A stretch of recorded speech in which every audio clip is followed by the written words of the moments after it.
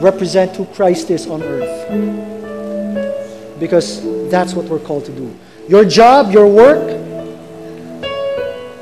that's just God's way of bringing seed. Seed that you can sow.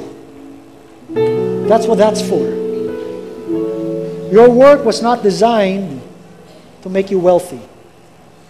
Giving is what makes you wealthy. Last night when I was praying, this morning actually, when I was praying, when I finally shut down my computer, all my slides were done, all my notes, and I went up to my room and got ready to go to sleep. I started to pray. And the Lord reminded me of something.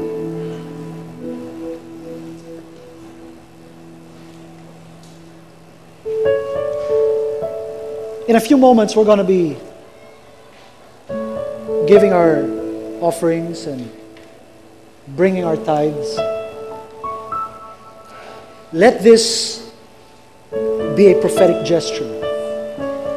This is the first offering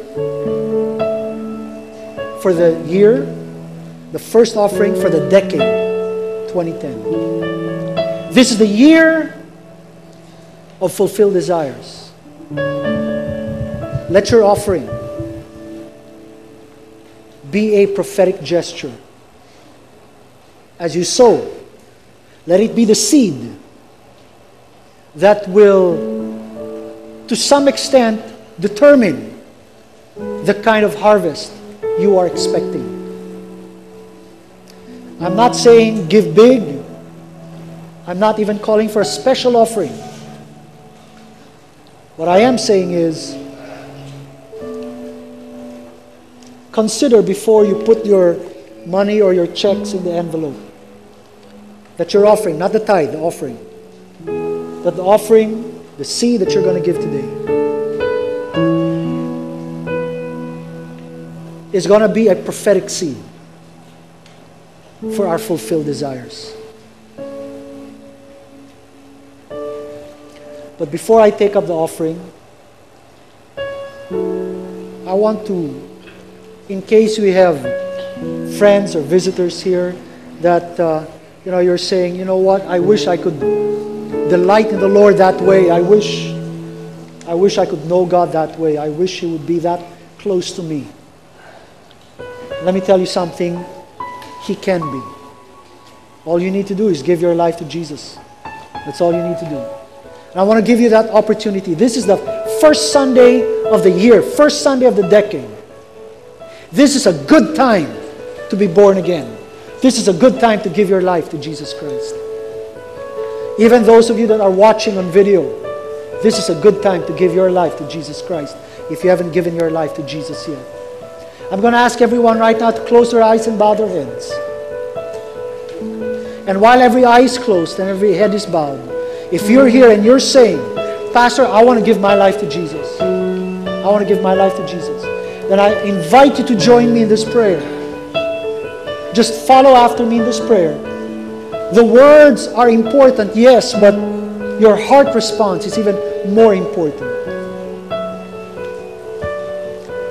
Just repeat after me. Let me supply the words. But if you mean it from your heart, I promise you, before this prayer is over, you will be saved. You will be part of the kingdom of God. And you will know that God, without a doubt, that God loves you very much. Let's pray. Let's just close your eyes. Lord Jesus, thank you for loving me. Thank you for dying on the cross. And by your death and your spilled blood, you have washed away all my sins. Thank you for forgiving me of all my sins. Thank you that you will remember my sins never again. You have thrown it into the sea. And as far as the east is from the west, so far are my sins from me. Now I know you love me. Teach me to love you back.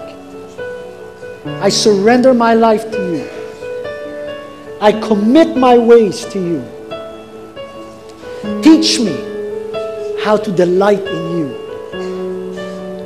Thank you that my needs are met and that you will give me the desires of my heart. Thank you so much for loving me. I will follow you all the days of my life. This is my prayer in Jesus' name. And while eyes are still closed, I just want to know, is there anyone that prayed that prayer for the first time? If you can just lift up your hand, because I want to pray for you. I'm not going to ask you to come here in front. I just want to pray for you. You know, the Bible says, if even only one comes into the kingdom, all of heaven rejoices. There is a party right now. Imagine all the people all over the world, people giving their lives to Jesus today. Not just this one, but all over the world. Every service, in every country, people are giving their lives to Jesus. There is much rejoicing going on in heaven. Let me just pray for you right now. Father, in the name of Jesus, I speak your blessing. I speak your blessing. I pray, Father, that this new child of God will come to know you in a way that is so intimate, so real, so fresh. Let him know what your purpose is. Let your will be done in this person's life. That this life will bring you praise and glory forever. In Jesus' name. Amen and amen and amen. You know what? This is going to be a good year. Amen. I have a feeling that this is going to be a good year. Amen? Awesome year. Awesome year. Let's lift up our tithes and offerings. Father, in the name of Jesus, I loose your blessing of multiplication and abundance, superabundance, a super abounding anointing to come upon everyone, O Lord, that is in this hall right now, and all those listening to the CD or watching the video. I loose that anointing. I speak an anointing of success and victory and triumph and peace and joy, of multiplication. I speak that over everyone. I speak health upon everybody. I speak joy, which is your strength. And I speak your blessing. The Lord bless you and keep you. The Lord make His face shine on you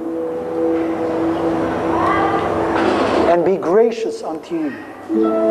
The Lord lift up His countenance on you and grant you shalom. Blessing in every area of your life. I declare it done. In Jesus' name. And everybody said, amen and amen and amen. Before you go, make sure you love someone, hug someone, and bless someone. Happy New Year. We'll see you next Sunday. God bless you all.